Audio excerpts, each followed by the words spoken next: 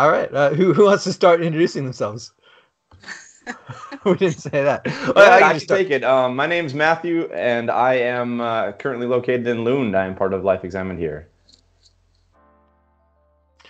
My name is Joshua Bronson, and I am also part of Life.Examined, and I am in Gothenburg. And my name is Miriam, and I am also in Gothenburg. Nice. And Life.Examined is all about helping people improve their lives by deepening and awakening their philosophical ethos. And philosophical ethos is just the way in which their character, the decisions flow out of their philosophical ideas. And then those are just ideas that relate to philosophical issues. And our long-term vision is that we want to see a world where people take it for granted that philosophical practice is an essential part of their well-being and of the well-being of society. So that's what we're all about. But today we're going to demonstrate that with a thought experiment. So Miriam, tell us what we're going to do. And a few cups of coffee. And a few cups of coffee. Yes. Philosophy goes well with coffee. So we're using today a thought experiment that is designed to help you find your values. And it goes like this. What would you do? It's quite simple. What would you do if you had 100 million in the bank? That's just to say, if you had no money concerns whatsoever, if you could do anything. So the answer is not, I would quit working. That's like a negative statement, but a positive one. What would you do? So what would we do? What would Life.Examined do if we had 100 million in the bank? Good. So we're turning it in on Life.Examined as a group. So what would we do as a group, not us individually per se? No, we can do that another time. Sure. I do it all the time. I love the experiment. What would I do? So what would Life.Examined do? So we'll take turns and we'll help each other think out loud and sort of process our own thoughts by asking like open, nice questions. I mean, can I connect this back to what you said in the beginning? So, I mean, it seems interesting that the purpose of this is to try and tease out our values. So what is it that we are valuing when we try to walk through this thought experiment? What is it that's important for us? Yeah. I'm assuming that's what we're going to be shooting for. Yeah, what's important for us? What do we want to do? What do we mean when we say philosophical ethos and things like that? You know? It's so easy that it just becomes a lot of words. Yeah. Oh yeah. Yeah. So what would we do with 100 million? Okay, so I'll just say some things and then we'll see where that goes. I actually didn't prepare this very much because I didn't want to be reading. That's good. That's good. Yeah, and I figured the whole idea is that we should help each other think. Yeah, right. The thinking Philosophy together. on the fly, improvisation here. Yeah, yeah. So with 100 million, we could help a lot of people. We could take them on a cruise. We could take the whole world on a cruise. Well, the whole world, maybe not. There's a lot of people in the world. I mean, the philosophically inclined part, English speaking. Yeah. There's only about 10 people there, so. We could go forever, 40-year cruise. Yep.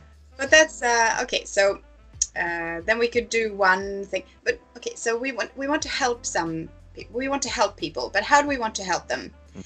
We can give, if we have a lot of money, we can give things for free, but only until the money's gone. So it's not like 100 right. I'm stuck already. What would I do? So, I mean, can I jump in here? I mean, so this is, I think, seems to be important that you're thinking in terms of sustainability. If we have money, I mean, we're not talking about infinite amount of money, but we've got to do something with it in Life.Examined that's sustainable. We're not going to go out and buy 5 Ferraris, drive them around town, get some free advertising with that, and then that'll be it. Like, we need some sort of vision that's sustainable, right? I think there's a value in sustainability that is important for what you would do with the money. Sustainability. That's like one value already. Yeah, it is. It is. Well, actually, it's a good value. It's a way of thinking about that we want the organization to continue. So we want Life.Examined to continue. We don't want to burn it all up in a couple years. I mean, you could go through $100 million, I suppose, right? I mean, like Matt said, you could buy everybody Teslas and just buy houses. I mean, you know, right? See, you could use the money unwisely, but we want to use it wisely in order to continue reaching the goal that we have for Life.Examined. And so if our goal is to both help people, but it's also to improve their philosophical ethos, right? So we want to we'll use that money in ways that is most effective to meet that end. But here's what's interesting. I mean, and you're talking about this, we're not talking about Life.Examined for the sake of Life.Examined. I mean, one of the problems with organizations is after a while, organizations lose the vision, and the purpose of the organization is to keep itself going. And I think Miriam, you said it really well. I mean, the vision, I think, is to help people. However that looks, we can talk about that a bit more. But it's easy, I think, when you have resources as an organization, is to just try to have the organization survive. But that doesn't seem to be the goal that we have. I mean, of course, it's the survival of the organization is a means to an end, but a different kind of end. That's really good. So we don't want just to like a bureaucratic process, right? Right. we make events. We do things that bring people in to have discussions. Maybe we could do larger events if we had so much money. We could make them cheaper for people to come to, maybe, or we could make different products and so on. But we could set up these systems, and if we only thought that the money was allowing the systems to continue more effectively and larger without thinking about what the goal of the systems was, then we would just be continuing a bureaucratic process, right? We'd just be building it larger, more complex, and it would be doing more things, but we wouldn't, and it would just continue on with inertia.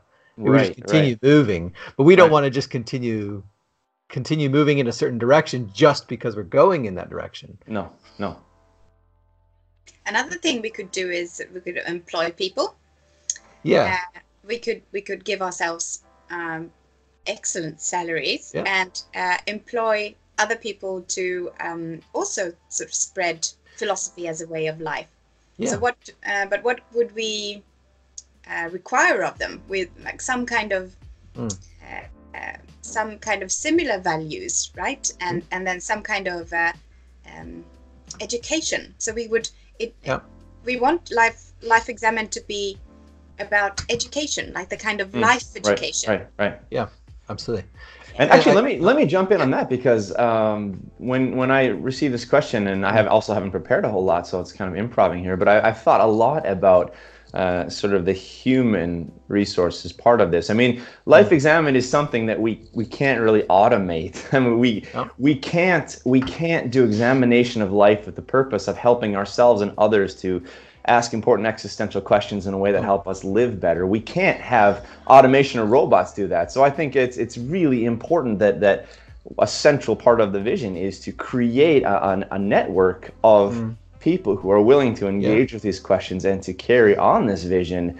And then in this way to go out and to meet people. I mean, it's very interesting how there's been a sort of kickback in our digital society towards more and more towards analog, towards face-to-face interaction. I say that kind of goofy when we're sitting here on Skype doing this, right? But still, I mean, this is because of our limitations. But there is something fantastic about getting together in a group of people face-to-face with this is analog, embodied interaction. And I think that's something to build upon, is to create a group of people who actually get together, meet together, engage with each other, brainstorm.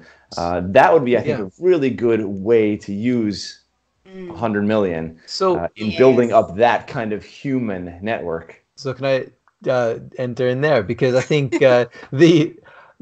I mean, our tagline, right, is Life.Examined, live interactive philosophy. So, so our aim is to do live interactive events. It's exactly what you just said, Matt, to bring people together, because in that interaction, in the dialogue, there is something really important that happens, and it's hard to have spaces for that to transpire. But with resources, you can use tools that facilitate that in much better ways. So, for example, with YouTube videos, with maybe better quality YouTube videos, like better cameras and so on. Right? I mean, like, there's all kinds of ways that you could facilitate that in a much better way, which allows more people to enter into it. Like you said, Miriam, employing people. People are expensive, right? But if you're going to do good events, you need people involved. You need to be able to pay people. You need to be able to bring people in, and you know, we could grow the events and make them so much more interactive and exciting the more resources we had. So $100 million would be fantastic. But if so let's say we take we have $100 million. Yeah. So we book the entire the greatest stadium that we have. Yeah. Oh. And then we have very good microphones so that our voices can. I mean, you can see how that's not in line with our values anymore. Because which we lost part's the connection. If we just try to make it as big as possible, like we rent Ullevi and we have free tickets for everyone, so we fill it 70,000 people. So we have a lot of people together, but that's no longer what we were looking for. We were looking for the connection, right? So if we have money, how do we do that? How does money even relate to connection? Well, you're describing, Miriam, you're describing live philosophy, but not necessarily live interactive philosophy. Good. It's those three parts that are really important. And sorry, Josh, I cut you off there. Oh, no. That's absolutely right. I mean, I think money does, just relating to your last question there, Miriam, I think money does relate, but it depends on how it's used. So money can, well, so look, think about a simple relation, like, well, maybe not simple, but a simple, context where you've got just two people, right? If you money is relevant in a number of ways. I mean, if you go out on a date, you're using money to facilitate a connection, right? You're using resources to facilitate connection. You don't have to go on an expensive date, right? You could just go for a walk, but at some point, money comes into the picture because when we use things, when we do things around in the world, right, we need money to be able to facilitate that. So it's the same thing with an organization. Washing our clothes before. Yeah, right. Yeah. But I think, there's a strange equivalency, especially in our time, of time and money, right? I mean, time is money. That sort of cliche we've heard all over, and I think that's an important piece of this. Is that what money resources would do for Life.Examined is it would free up the time necessary for the human actors to be able to engage. So I could imagine something like this: that we don't do Ullevi 30,000 people, but what we do is we have a stable group of philosophically trained people whose task is to focus on researching, preparing for the live interactive events, where then we come to these events and that's where the engagement happens, because that's where the Socratic aspect of this happens. There have been so many events that we've had in the last couple of years where, actually no, I shouldn't say so many, I should say every single event we've had where I've left after the evenings more enlightened myself because of the nature of the interactive dialogue. And I think it's focusing on that, the Socratic aspect, requires that we have people who have the time to be able to prepare and to come to these events. As we know, there's about, if we take a scale of 100 of preparation for every Life.Examined event, I might prepare 100, and we maybe use 1% of that. And that's good, because that's the nature of the live interactive events. But to prepare 100 still requires a lot of time and energy. And if we could use resources to free up people to prepare this broad swath of material and ideas and brainstorming, then when we get together, then it's easier to jump around and to follow the different threads that happen in the interactive element. And the preparation that they do is back to the connection and the human aspect. The preparation that we do, and they and all of us, has to do with what is relevant for the people we're interacting with. Right. Yeah. Right. Yeah. It's very context specific. It's very specific to the context. Yeah. Absolutely. And it's very human and personal, and it's like this philosophy as a radical subjective experience. Right. And this is what makes this thing so much different than when you go to a lecture. You have a lecturer who's prepared the material, you sit down, they present it, you receive it, you leave. Maybe you can ask some questions, there's some dialogue afterwards, but oftentimes the presenters just answer the questions they want in the way they want anyway. But I mean, the vulnerable aspect of this is when we enter an event, it can go anywhere. And that's super exciting to be a part of, because that's really philosophy as it plays out, I think, in the most authentic, genuine form, is we follow the train of thought wherever it goes. And that takes a ton of preparation to be able then to back off and let the thing grow organically. So can I just see if I understand what you're saying here in terms of using the money, right? So the thought experiment that we're dealing with now is, what would Life.Examined do with $100 million, and where would we go with that?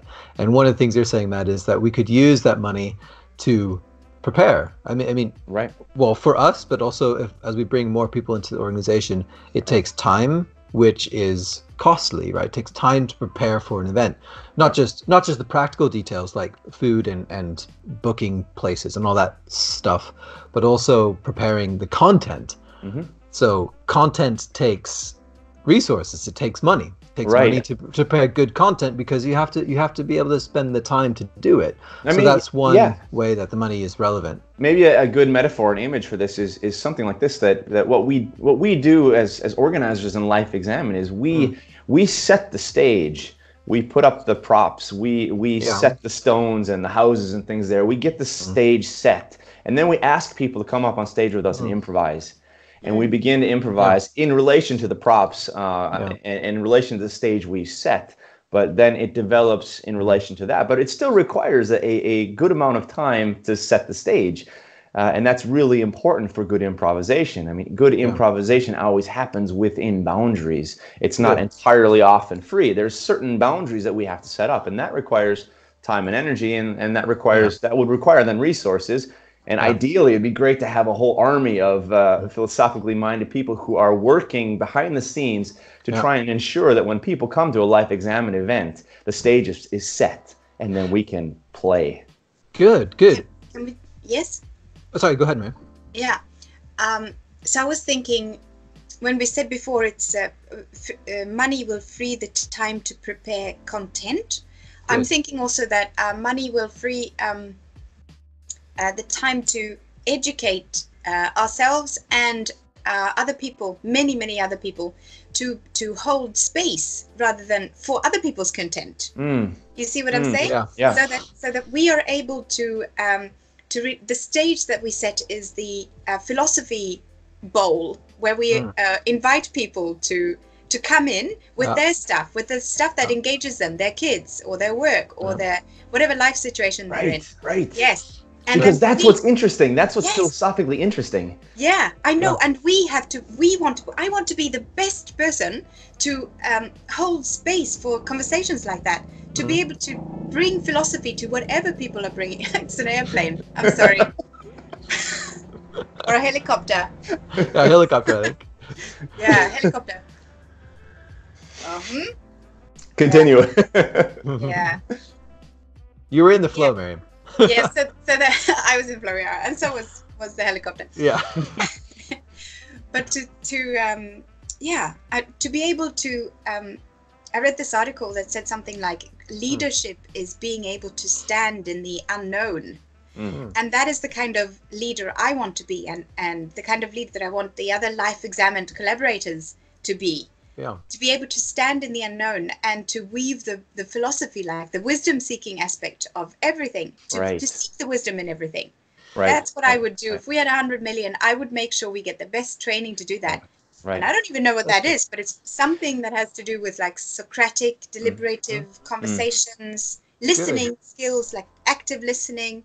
So that just sparked my mind thinking in this direction, or rather, we could start thinking in multiple directions, right? So if our vision is a world where people take it for granted that philosophical practice is essential for well-being, there's a lot of ways to impact that.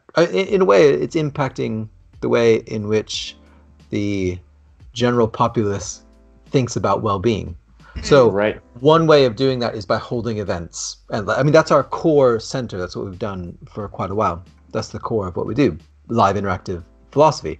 But there are a lot of things that could support it, such as books, articles, TV appearances, like all these other kind of things that might expand that. And we're trying to do that now with our YouTube channel, right? So there's different ways of expanding that, and there's different ways of expanding that would take resources to expand into. So something like printed material, books, courses, things that might be something that we could send into places. But also, just like what you said, Miriam, we might be able to become institution that would train people to do exactly what you just said, to lead dialogical discussions in complex areas like interfaith dialogue or things like that are extremely difficult, especially in a place like Sweden.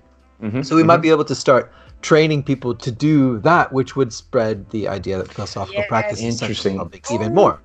Interesting. I mean, I like how the way you're describing it, because Miriam, you're bringing in an element that I wasn't thinking about, and that's that what we're trying to do is empower people to be philosophical leaders of sorts. I mean, the idea of empowerment is we want to help people to be able to do philosophy for themselves and to then take it out into the rest of the world. And that idea of empowerment, I mean, that's a really important part of it, which incorporates this idea of leadership that you're talking about. Yeah. Philosophy as empowerment, as emancipation from like ways of life that are not suited to you and not beneficial to you or your family or your workplace. These things, that's what we want to do, right? But if we can think bigger than paying for print material and stuff, what could we do with 100 million? Or we could. Are we speaking about crowns here or dollars? We're talking about we can say like 1,000 million or whatever. Like the whole point is a lot of no money. limit. There is always more money. We could I would like to rent a castle and have like a weekend workshop, and then the next week as well, and something like that. That would be wonderful. I would like to see us. I mean, we've been talking about this idea of as developing your Life.Examined. What we do is more interactive events where they are in fact more immersive. I would love to see us move in a direction of doing live, interactive, immersive philosophy, where you actually you come and you join us and you immerse yourselves in this philosophical practice. Something like a retreat.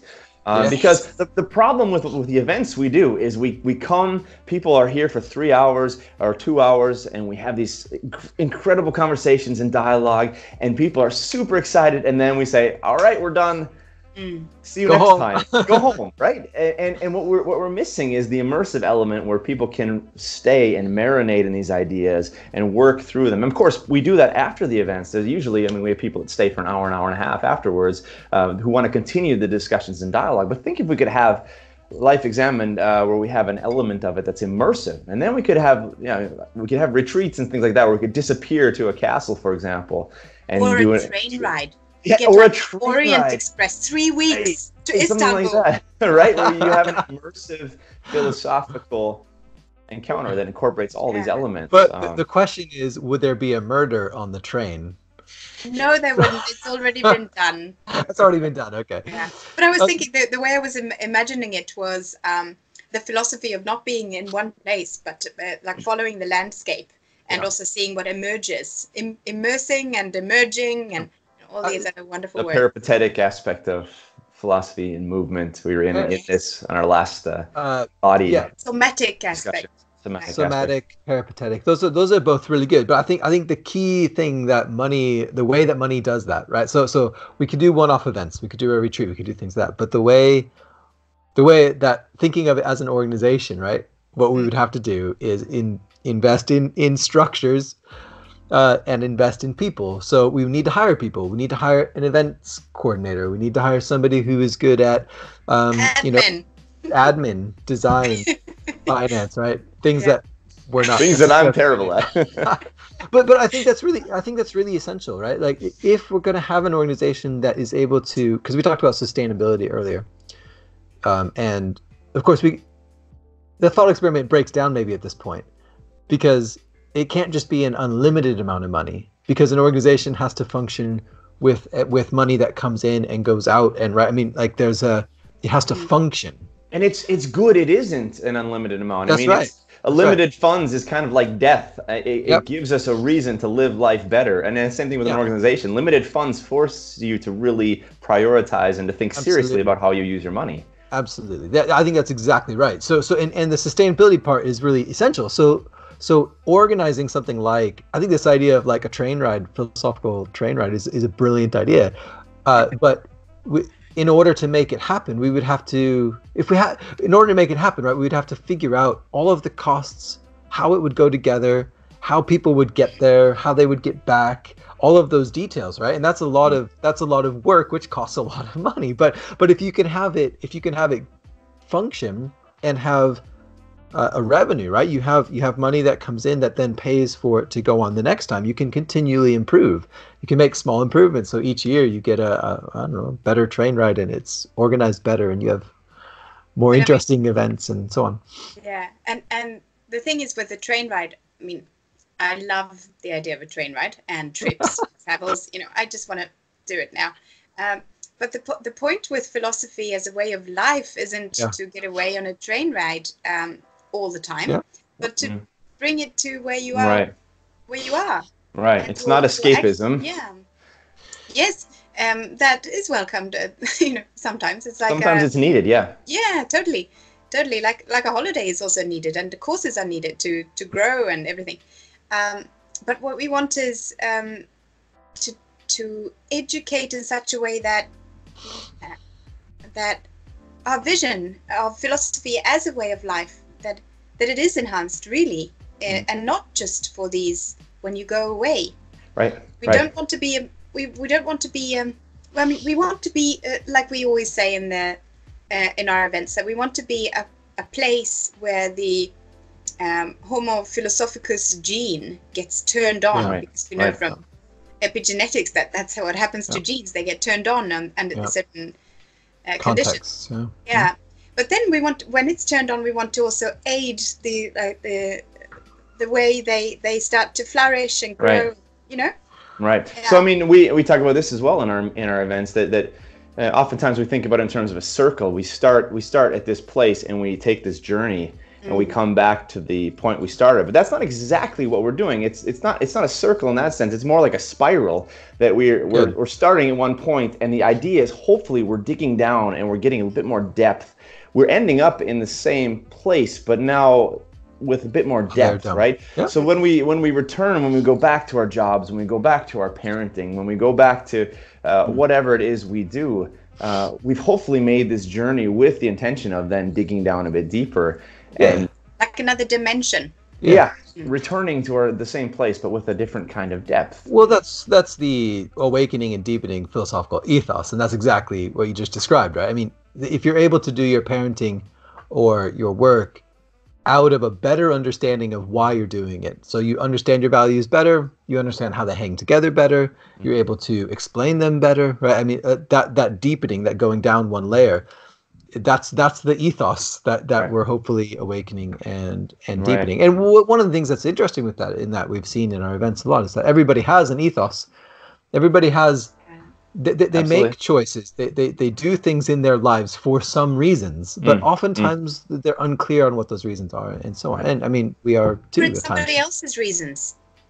Sometimes for other people's reasons. Yeah, sure. Right. Or like your parents' reasons or your culture's reasons, and you don't really believe in them or trust them or like them. Sure. And what an interesting exercise in helping one another get more clarity about that. So the money, the 100 million. Yep. How do we use it? Yeah. So yes. How do we use it? Well, so I think the most practical, direct thing that let's imagine that we got a grant. Yeah. That's a good way to think of it. So let's say we got a grant that gave us a large chunk of money, and we had to actually practically use it now. And we had to say what we were going to use it for, because otherwise we wouldn't get the grant. Good. That's good. Yeah. Exactly. So what would be? So we've got these like core level values, these large visions that we've just talked about. But what are the and those are important. We can come back to those maybe in a little bit. But what is the what would you guys say is the practically next step you would do if we Right. had to write a grant proposal, or we got a grant and we could use that money immediately? What would be the next step? I mean, if we could back up, we could ask the question: what are the necessary components required for us to be able to realize the vision that we have? Good. And I would say the necessary components are something you were in before, Josh, is that we need the human abilities to be able to support this. We don't right now. Life.Examined doesn't necessarily need a main office. It doesn't need a printing press. It doesn't need all these sort of things. I mean, it's quite fluid at this point. But what Life.Examined does need is good, qualified people who can organize, who can structure, who can take care of finances, who can do research and prepare and set the scene. And I would say, if I were going to ask for money for a grant, I would try to invest in the human power that would then be able to catapult Life.Examined to the next level. Good. Another thing that I would do is I would make sure we together in this sort of thinking out loud philosophical collective thing that we do, we would put together, we would make something like a method or a concept or something like a service that we can bring to people, you know. Develop that. Yeah, developing. Yeah. So set aside time to develop that. Like use the money so that we can pay our rent and buy food while we are developing this. Yeah. I mean, it sounds like you guys are both saying quite similar things, right? That using that grant to put into human resources exactly to do those kind of things, to develop a course that we could offer to organizations, or to develop, this, right? And you want to develop that, but in order to do that, you need the time to be able to do it. You need money to be able to spend that time, and then we need to also bring other people in. We absolutely need a finance person. We need an administrator. We need an events. What do you call it? A project manager, basically. People with a drive for wisdom. Right. Yeah, but we also need the practical. The wisdom and practical are connected, but we need, there's different parts. People have different skills, and some skills we don't have at all, and we need people to have those skills. And here's something I think extremely important, actually absolutely necessary, that is really hard to sell when you're getting a grant, and it's really hard to sell if we are thinking uber practically minded. And that's what we were in on before, is that using resources to create a space, to give time and a space in which to explore. I mean, as we all know, good research requires a good amount of time, because you're inevitably going to follow a massive number of rabbit trails that don't seem to lead anywhere. Those may end up being really important in the end, but good research requires a good amount of time and the ability to brainstorm and to explore. And I think having a core value of Life.Examined should be built upon the idea of brainstorming and exploration. To build that into the structure, that's pretty crazy. But there's companies like 3M in Minnesota who have seen the value of this, of having groups of brainstormers on staff. Their whole job is to get together and to just come up with crazy ideas. Several hours a week. Yeah, and that's fantastic. I think more organizations need that, and I think that should be a central pillar on which Life.Examined rests, is this idea of creating space for exploration. That's hard to sell to people when you're asking for money, because it sounds very all over the place. But I think that's such an important value, especially given what Life.Examined wants to do with interactive philosophy. Yeah. So imagine we could think of a method to brainstorm effectively, like to use the word effective in a new, novel, philosophical ways, like not necessarily product oriented. Right. Yeah, but like depth and dimension oriented. But now you see the challenge of what we're doing here is we're trying to redefine what we mean by productive, by effective. We're trying to redefine what we mean by philosophy. And this is sort of new to people, and that's why it's so important that we talk about these things. So I think one thing that we've talked about a number of times before is that live interactive philosophy, and we want to take philosophy out of the university and bring it into daily life. Not to kill it. Not to kill it. Not to kill it. Absolutely. But I think there's an important thing here that reminds me. I had a discussion with a professor who is in the UK, and he talked about how the UK higher educational system is in a bit of a mess at the moment. One of the reasons why is because of this neoliberal idea that is in the UK that has come into the higher educational system, which means that everything is based on evidence-based measurements that show its effectiveness in terms of improving the economy. Right. And so the university is being strangled in a way, right?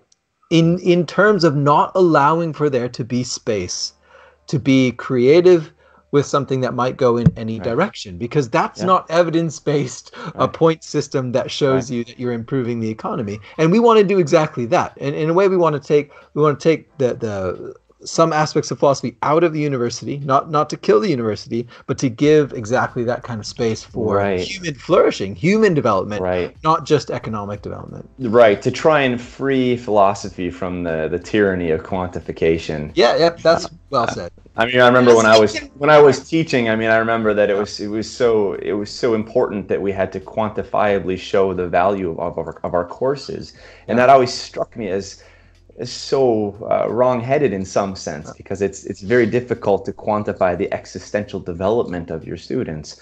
But that's really, I think that's the important thing that we are trying to do, and that's something that's hard to sell in a world that is obsessed with quantification. But it's something that is so desperately needed in a world that is obsessed with quantification.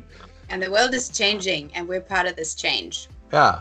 And also with philosophy, I mean, there's enough of philosophy to be both in university and outside university. Nothing will happen to philosophy if we take it out. No. I mean, there's enough to go around for everyone.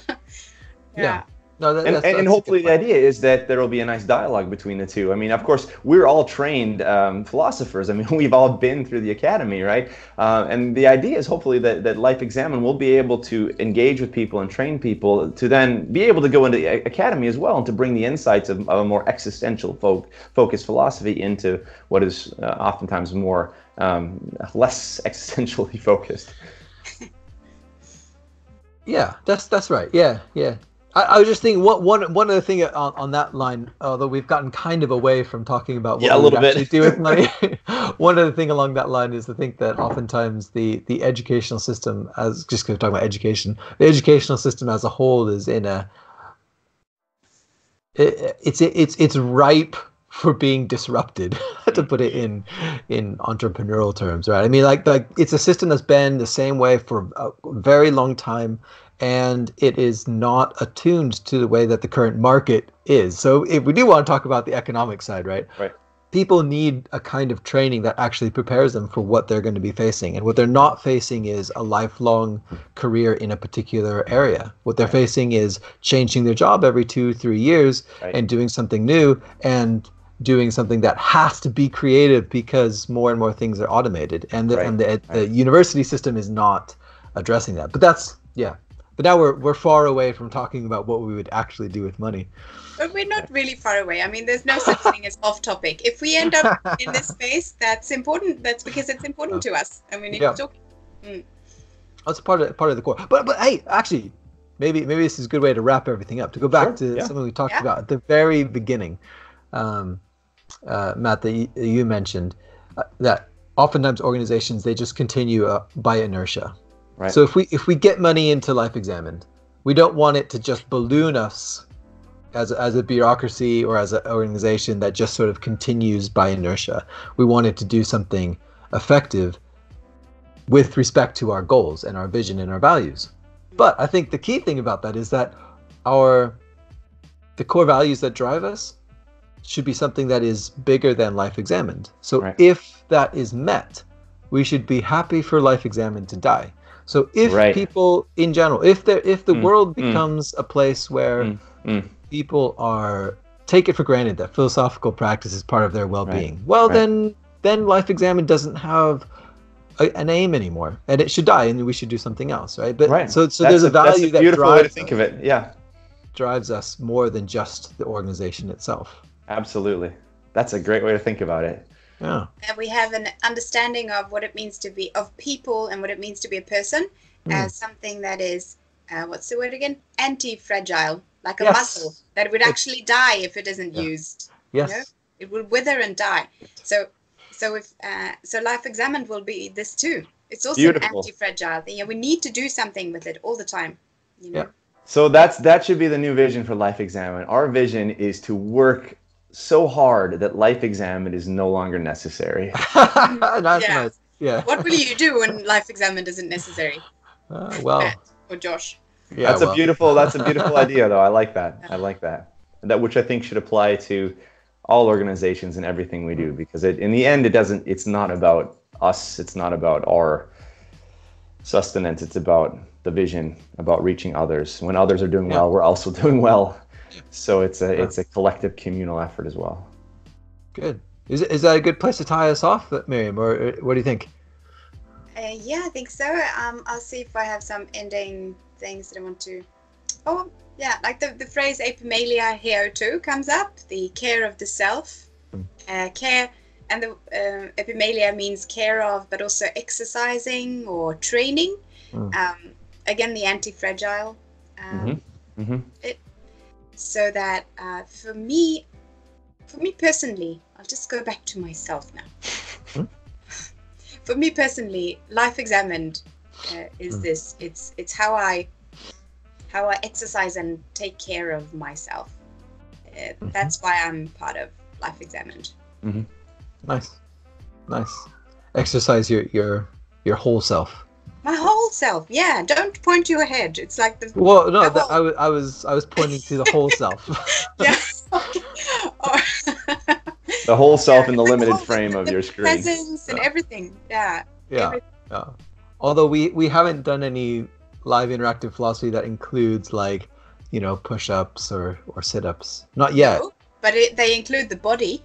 They do include the body. We've talked about the body. Yeah. And the sort of like just the presence of the whole person body, the body energy, and everything.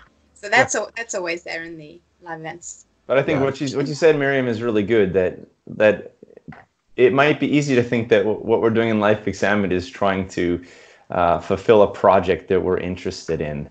But I think Life.Examined is interesting in that it's both self-oriented and other-oriented at the same time, and those two do not need to be kept separate, because as we've said over and over again, that as others develop, we develop as well. As we develop, others develop as well, and that's the nature of intercommunication, of the dialogical aspect of what we're doing. So it's a beautiful vision where everybody grows together through interactive, live, dialogical philosophy, and that gives me a lot of hope. Together and emerge together, Mm. right? Yeah, nice. Absolutely. Cool. I think that's our first video, right?